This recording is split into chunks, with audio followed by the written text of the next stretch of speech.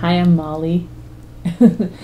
I'm Molly Cantor, and I've been a potter for about 12 years. I have a studio in Shelburne Falls. It could take me about a month and a half to make enough pots to fill the kiln, to really get to spend enough time with the pots and not work till midnight every night. And I do think about the kiln when I'm planning what to make. I think about the space in the bottom of the kiln that may not flash as much as some other parts of the kiln, or may be a little cooler than other parts, and I think about the glazes that mature at cooler temperatures. And I've always loved to draw. It sort of naturally occurred that I really wanted to put imagery on my pots. Do a lot of drawings based on nature, on, birds and plants and bugs, and often I'll go out in the garden and see what's blooming and draw that.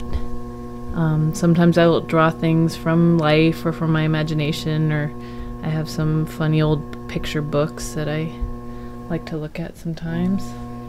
After I do the drawing, I carve away the background so that the white clay shows again, and it's almost like a block print. It's an Italian technique originally, or at least the Italians gave it the name sgraffito.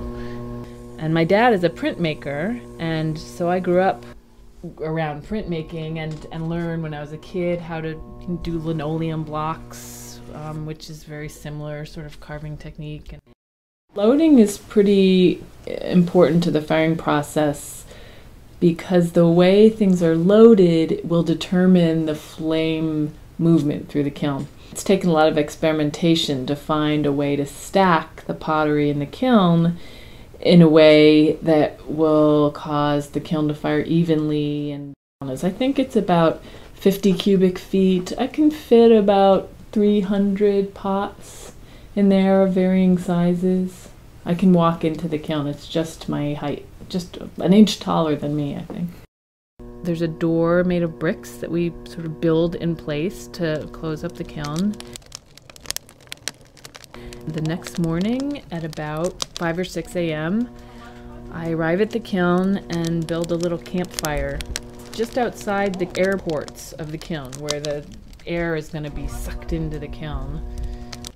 It takes a lot of practice and experience and knowledge to know how to fire a kiln like this. There are a lot of subtleties and a lot of things that can go wrong in the firing that we have to be able to figure out how to correct and really be on top of stoking, because just sort of slacking off of a few stokes can start the temperature dropping again. And we place cones in 6 different places in the kiln, the top, middle, and bottom of both the front and the back of the kiln, and I'll go around and I'll check all the cones and yell out what they're doing and someone will write it down. We try to keep it even, which is always a challenge, and can tell how even or uneven the kiln is by which cones are melting in which places. Wow. Totally even. Stoke. It seems like an archaic kind of system, and it sort of is, but it's incredible that it works. Friends of people who are firing will come, or family, and we have dinner, people bring food, and we have some beer, and sometimes people play music when we're lucky.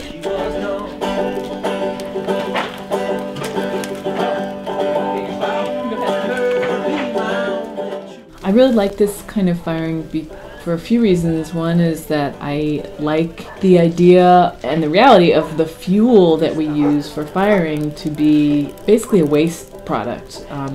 We use cut-off slabs of mostly pine now from the local sawmill just down the road.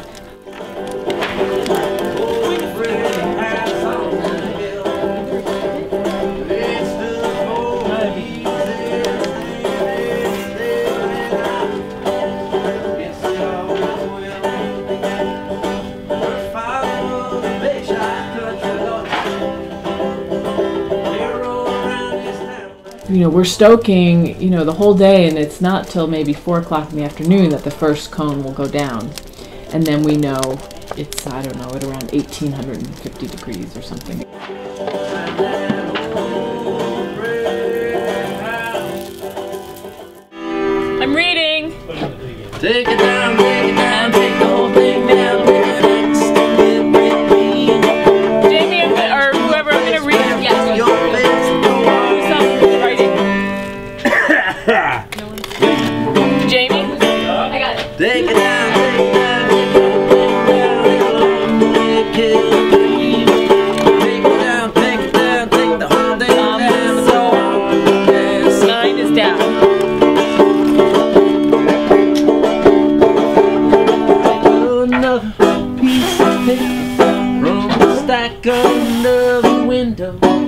a quarter in the wind and watch it fly. 10 is Ben.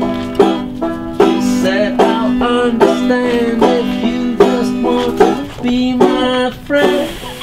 But before we talk it through, we should get by. I think all the cones are down on top. 11? Find your right invested. I can't see. Colors on the stairs, black and brown. We were living on. I'm salting. Usually at about midnight, the kiln is almost hot enough, and that's when we put the salt into the kiln. We fill an angle iron with regular table salt, open a hole in the kiln, put this angle iron in and dump it into the kiln, and the salt volatilizes, it becomes a gas, and it fuses with the silica in the pottery, and it makes its own glaze. Oh, look at that. Nice. Coming. Wow.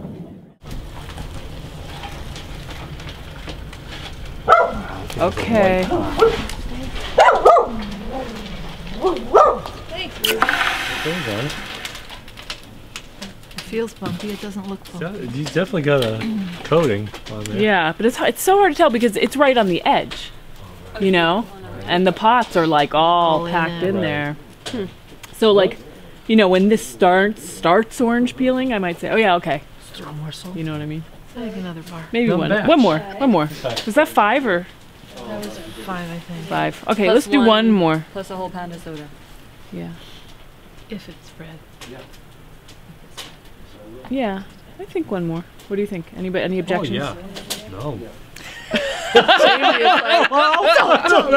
Salted. Salt away! We have to wait 2 days after the firing to unload the kiln until it cools. Nothing ever really looks exactly like you expect. There are always a lot of surprises. Sometimes some things seem disappointing at first, and then I really grow to love what's happened to them in the kiln. Sometimes I never do, and sometimes things are just like a wonderful gift. The firing always does really nice, can do nice things with the glazes, doesn't always. Sometimes it makes mud.